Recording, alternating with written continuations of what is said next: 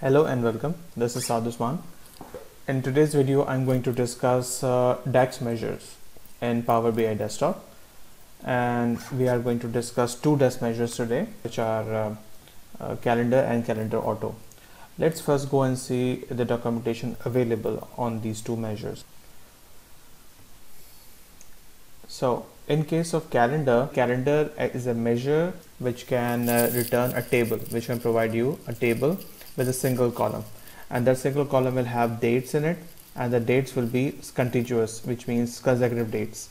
And these dates, we can specify these dates ourselves. We can specify a start date and an end date, and based on this, this formula will give us a table inside of our data model. So let's apply this measure. In this Power BI desktop file, I've already imported one data set, which is around 60,000 rows. There's already a date column appearing here, but for various reasons, I want to have a date table separately so that I can perform various date and time functions. So in that case, I want to add a new table, and I will click on this new table in the table tools. And in this case, I will use the measure called calendar, and in calendar we have to specify just two things: start date and end date. Either I can type in the start date and end date if I want to keep it fixed, or I can also refer to a formula. I can input a formula here which will give me the start date and the end date. Let's take first examples as by manually putting the start date and end date. So we are going to put the start date. The month is January, date is January 1st, and the year is, let's say, 2015.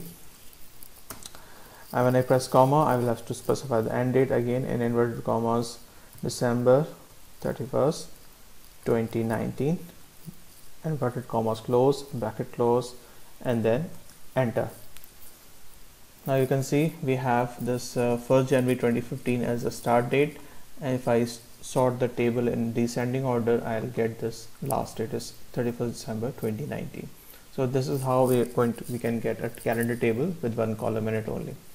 Let's add another calendar table by the name of, let's say, dates 2, and in this case we are going to put in the dates through some formula, and in this case I can use a formula called date, and again I will specify year as, let's say, 2015, month 1, day 1, and in end date again use a formula called date, and in this case 2019 year. And you can see now I have to specify year, month, and day, when before this I specified the month, the day, and the year. That's a region, depends on the region settings of the date format.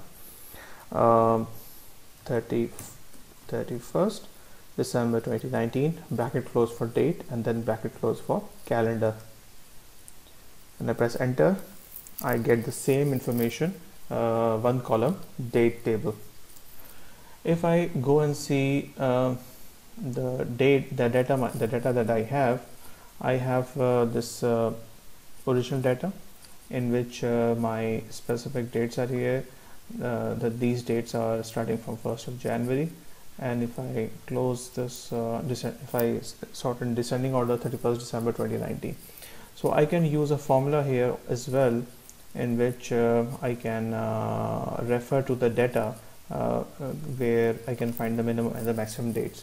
So let's click on the new table. Now we are going to go to another method, dates 3, and in this case calendar, and instead of putting a manual date here, what I'm going to do is I'm going to get the minimum and the maximum date from the data itself. So for this I will use a function which is called min-x. In min-x I am going to use min-x will give me the minimum value of date from the table specified, which I am going to specify. The table is dates, the original, the data, sorry, the table is the data, and the expression or the column that I want to see is data date. This is the minimum date I want to see here, and then I will have to specify the maximum date. I will use maxx, again data, the table name, and then I will specify the column data date, bracket close for max X, and then bracket close for calendar. When I press enter, I get the same information. Now this information is based on the data itself. This is giving me the minimum date as 1st January 2016, and the maximum date, again we can see 31st December 2019.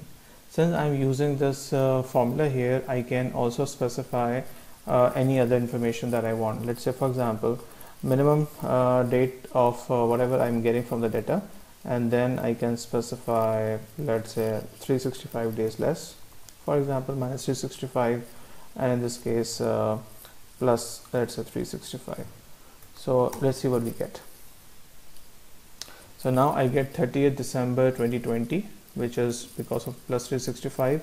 Since 2020 is a leap year, I can add, let's say, 366, and then I'll get 31st December 2020. And if I sort it in ascending order, I'll get 1st January 2015, which is the starting date of the year before. So I can use this formula as well. Now moving on to the another DAX measure, which is called Calendar-Auto. I can create another table.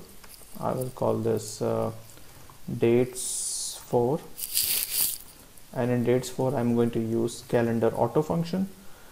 Calendar-Auto function does not mandates there's no mandatory information that has to be provided into it.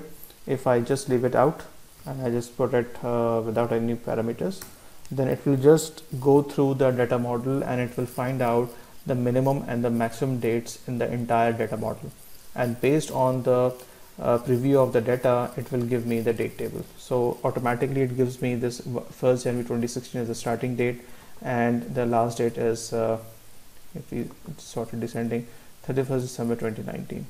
The additional feature which I have in Calendar-Auto is that I can specify the year-end date, year-end month. So in this case, if I specify 6, the year-end month becomes automatically June of every year. In this case, you can see 30th June 2020 will be my last date. It will cover the last actual date in the data of 31st December 2019, and it will go on to the next 6 months as well to close the fiscal year. For starting date, it will go to 1st July 2015, which is the first day of the fiscal year. So if I don't follow the calendar year, if I want to follow the fiscal year, I can use this Calendar-Auto function, which is very smart. Let's go and see the documentation for this Calendar-Auto. If I click here, you can just see that Calendar-Auto just need to specify fiscal year-end month, and this fiscal year-end month is also optional. If we leave it out, it will just give us the calendar year as the default. So I hope you enjoyed the video, and we are going to come up with more DAX expressions in future. So thanks for watching, and keep learning.